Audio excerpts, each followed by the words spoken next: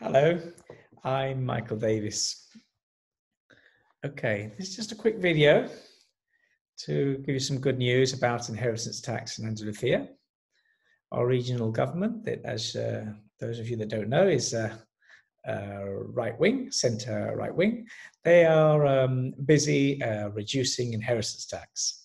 They have reduced it various times over the last 2 or 3 years, and now they've done a really big reduction, which I'm going to explain now.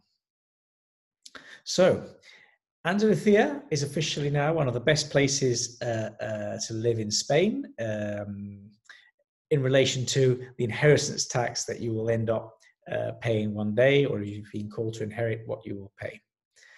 This is very important. In Spain, for those that don't know, you don't pay the same inheritance tax all over the country. Each region has created their own levels of exemptions, and Andalucia has now got one of the best systems in Spain. Basically, the long and short of it is that if you receive an estate in Andalucia from your spouse, the first €1,000,000 will be exempt. If you receive under €1,000,000 from your parent, it would also be exempt. So if, for example, there's an estate that's left to 2 children, each child will be entitled to the first €1,000,000 tax-free. After the million, you'd have a 99% deduction, and therefore it's also going to be very close to zero, the final tax bill. Now, there are certain conditions. One of them is dependent on pre-existing wealth. If the person that's receiving the estate is a very wealthy person, then they may not be entitled to this extra €1,000,000 exemption. We'd have to see the details. Other matters. If you are beneficiary resident in Andalucia, there is no doubt you fall under the Andalucia system.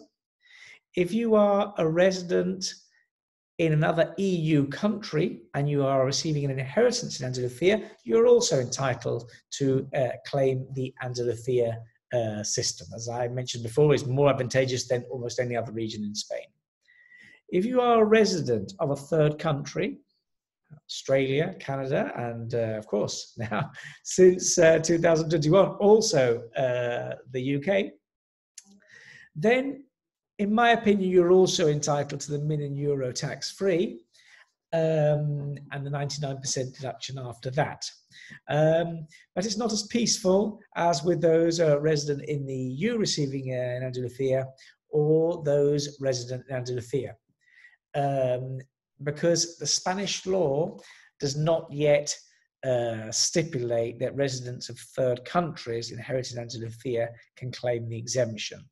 But there have been various sentences of the Spanish Supreme Court that have said that these residents are entitled to the claim. So basically, when you do the self-assessment for inheritance tax, you just have to be very careful that your lawyer knows what he's doing and that he claims these exemptions based on these sentences, even if the law book in Spain doesn't specifically contemplate this possibility.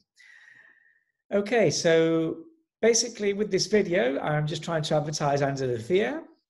Andalucia has not always been the best place for inheritance tax in Spain, and that's been very painful for us. I specialize in probate and estate planning for expats. And back in the old days, sometimes you'd have someone buying a property in Marbella and we'd have to recommend that they buy in the Valencia region because otherwise their children will be facing a very large inheritance tax bill in the future. This is now completely the other way around. Andalucia is now offering the best deal. So it makes us very happy because we won't have to send clients away and buy in another region. Okay, so Andalucia now is not only a fantastic place, because I do think it's the best region of Spain, regardless of inheritance tax, but now it's just got one extra feather in its cap, and that is the best deal for inheritance tax. So with that, if you want to read the details of how all this works, please read the post. If you're watching the video on YouTube, simply go to our website, www.daviessolicitors.com, and you'll find this post on inheritance tax revolution in Andalusia. Thank you for watching.